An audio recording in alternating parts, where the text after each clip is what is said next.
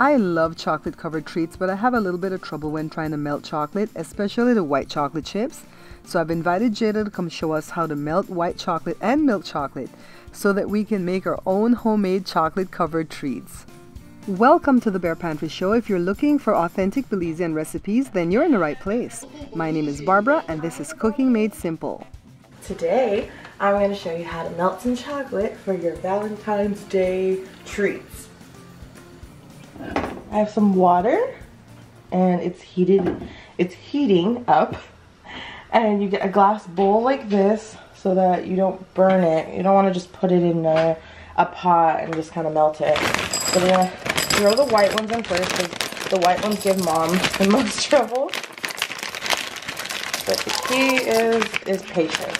So then we put a little bit of EVLO. Is that trademark? But yeah, so I put it in the cap just so it'll melt better and have like a shiny texture. That's what people say. So what you want to do is stir it up and let it melt slowly. And we'll be back when it's already melting. So I think this is where I usually go wrong. I don't have patience to stay here and just kind of stir this.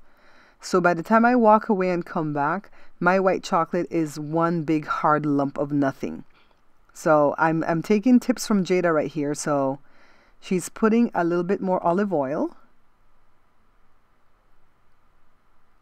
So I think she's put like, I want to say a couple tablespoons already for the extra virgin olive oil. And then she's just stirring, and look, it's melting into a nice thin liquid that we can drench the stuff that we want to cover in it, or we could just dip the stuff in there, you know. So now let's take care of the milk chocolate. So I have some more chocolate chips, and we've got a bigger pot here with a bigger bowl, and she's just going to toss some in. I'm melting all this chocolate because we're going to dip fun items in it. She's having a little bit too much fun melting these chocolates for us today, guys. I noticed that she didn't put as much extra virgin olive oil in the milk chocolate chips as she did with the white chocolate chips. So when it comes to melting chocolate, you have to be patient and put enough oil that it will be able to be runny and that we could dip stuff in it. So I'll see you next video. Bye.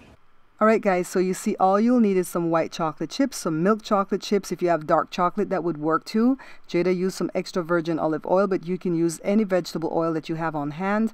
Melt the chocolates the way Jada showed us, then grab your favorite fruit or snack, because in the next video Jada's going to show us how to cover everything in chocolate so we can make something special for our Valentine, and we won't even have to wait in the long lines at the candy store. Thanks for watching the Bear Pantry Show. Don't forget to follow the page and check out my book at my Facebook store or at bearpantryshow.com.